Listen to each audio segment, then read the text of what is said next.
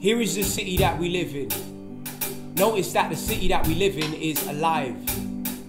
Analyze our city and you'll find that our city even has bodily features.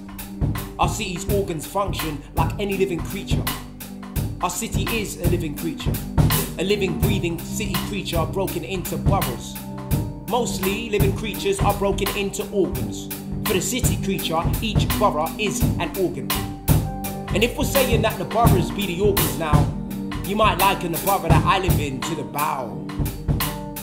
So if the boroughs be the organs of our city creature, then our motorways are the arteries of city creatures. The high streets be arterioles of city creatures, and each road is a capillary.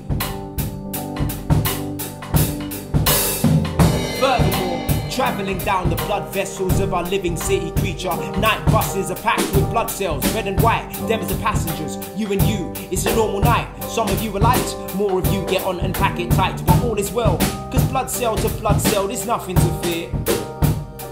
But if you're wise enough, you know not all of us aboard this bus are blood cells. No, one of us is virus.